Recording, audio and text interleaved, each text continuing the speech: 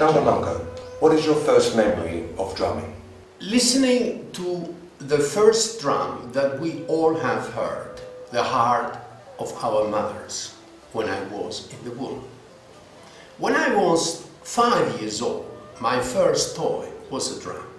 And from 14 till 22, I wanted to become a professional jazz drummer.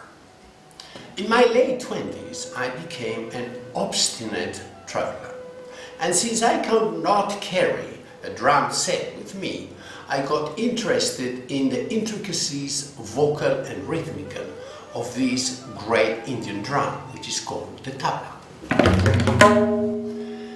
Then, because I am Spanish and we can see from Spain, Africa, I got interested in this Arabian drum, which is called the terbuka. Later in the djembe, a bit more south of Africa,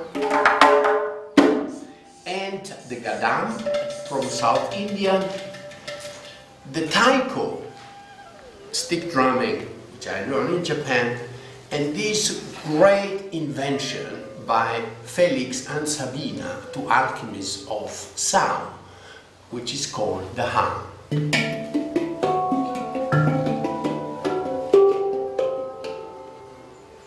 What was the main inspiration behind making this documentary? This documentary has been inspired by the words of one of my heroes, Nelson Mandela, who said, "My dream is a world without racism." During all these long travels from Indonesia to Africa, not once the ethnic groups have received us with hostility. Always with open heart and pure love. Marco, I know that you have worked with some of the world's most famous musicians. What have been the highlights? To record with Pandita Hariprasad Chaurasia, 5Ds, this has been the most powerful musical accomplishment of my life that has opened me many doors afterward. Like, for example, a recording with Tatawini, the Cuban conga player who was the teacher of the drummers of Santana, Changuito, another Cuban musician, 2 Grammys, and an amazing soprano saxo, Germán Velasco, which is nowadays considered probably one of the really high in that specialty. That's quite an achievement. How does that make you feel? Well, to be honest, even now I start having goosebumps, because I mean, to be near those masters is certainly not at my level, their knowledge of music. The only thing I can say is that I thank them very much for having trusted my ideas and bring a quality of music in these documentaries which are the level of their names. Marco, you speak 12 languages. Yes, I do. And what was the main motivation to learn 12 languages? Marco, let me make an observation before I answer to your question.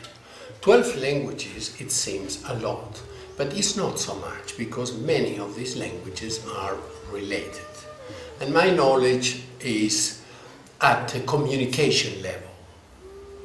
The reason why I got interested in learning languages is because the world is a great theater. And when we are born, we get a ticket. And when we die, the curtain comes down and the show is over. I felt if I understand what the actors are saying, I will enjoy much better this great theater of the world. Shakespeare said, "We are all on the stage." The knowledge of these languages have been of great help in communicate with the ethnic groups from Indonesia all the way to Africa. Can you tell us about the domes that you've had constructed at your home? The idea behind was inspired by the fact that one man photographed sound waves and find out that they were round. So I thought, if I conceive a shape which is in harmony with the sound waves, the sound will be much, much finer. So fine that you can hear a mosquito 5 meters away. Finally, I would like to ask you about Shakana Moon, the director of photography for these documentaries. He's the best photographer I personally know, and he has the mind and the heart to understand why I conceive these films. He has an impeccable honesty and a great quality, which is always on time.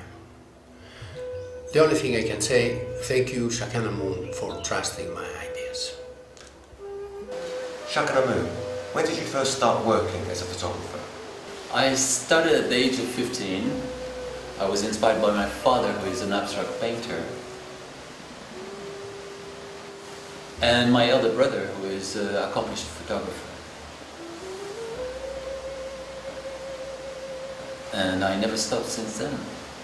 What are some of the most important things you've learned while filming documentaries? To develop a deep love for minority ethnic groups.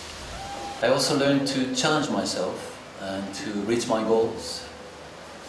And I also learned that if you have a dream, you go get it. Can you tell us about some of the more challenging situations you've experienced while filming?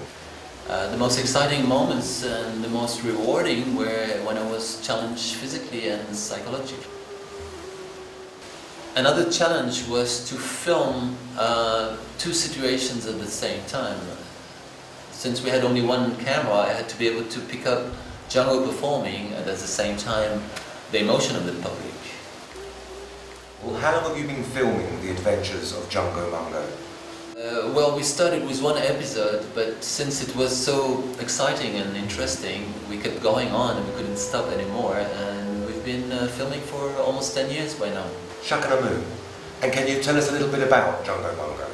I have not met anybody who has achieved so much as drummer, artist, painter, writer, linguist, adventurer,